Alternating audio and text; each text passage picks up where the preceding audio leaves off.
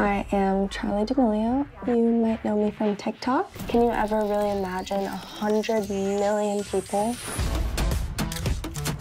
You can get famous really fast on TikTok. I don't know how Charli blew up. It's crazy. My sister, Dixie, she is my best friend. You get on my nerves on purpose, though.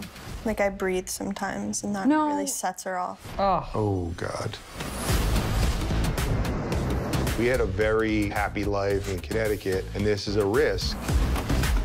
It's important to have family and friends that will stick by you.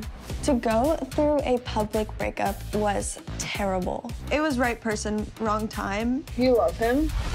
They're normal kids. That doesn't change with a following.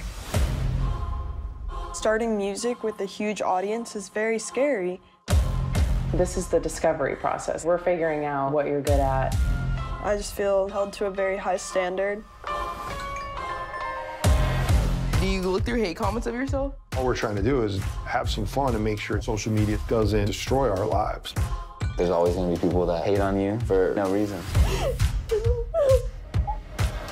Making sure you're happy first is the biggest thing. Dixie is very protective over me. She's been going through a lot. You're shaking. I can't help it. Millions of people watching your every move, that's like constant terror. Sometimes I feel like it's my fault. My family's out here. It's definitely a lot of pressure on me. This is a look at your 2021. Is there room for dance and to be a kid?